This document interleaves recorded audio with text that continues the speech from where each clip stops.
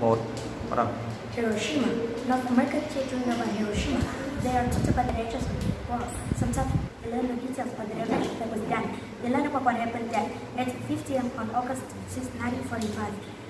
People were eating breakfast. Children were going to school and adults go to work. There was a blinding flash of light, a scorching heat, and much smoke clouds up.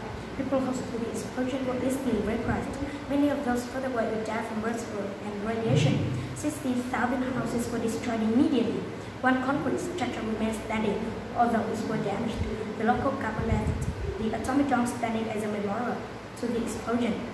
Even those who were not seriously injured in the explosion later became very ill. They became very sick from radiation poisoning. Many developed leukemia. Sadako Sasaki was 2 years old when the bomb exploded. She was apparently uninjured and worked normally until she was 12. Then she developed leukemia, a disease of blood and bone marrow. Sadako began to vote peppermints to protect her from the illness. However, she died in 1955 before she reached 1,000 peppermints. For example, despite the Children's Monument at Hiroshima, there is a peace museum in Hiroshima which has objects left by the explosion. These include bottles, metal, stones, and tile twisted into strange shapes by the heat. They are objects on which people were vaporized, so that their shape appears like a shadow on the materials. There are pieces of bone clothing and many photographs. When was the bomb dropped? World War II was a long and big war. The result war, which set out to kill civilians, were forgotten. Hitler bombed London, hoping to break the spirit of the English. Then England bombed Germany to destroy the factories and kill the people who were in them. Americans wanted revenge for the Japanese attack on Pearl Harbor. The US government has spent $6 billion developing the A-bomb and wanted to use it.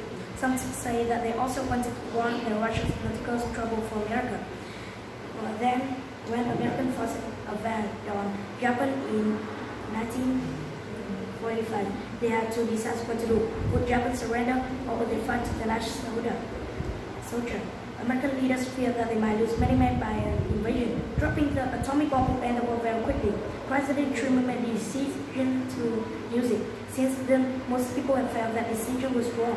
It's such a terrible thing to do to people, children, old people, women, men, and babies. Hiroshima inspired many people to try to ban the bomb, but they wanted to ensure that atomic bombs would not be used again. Even some of the scientists and experts involved in making and dropping the bomb at Hiroshima wanted it banned. Perhaps if we can all remember what happened that day, there will be no more Hiroshimas.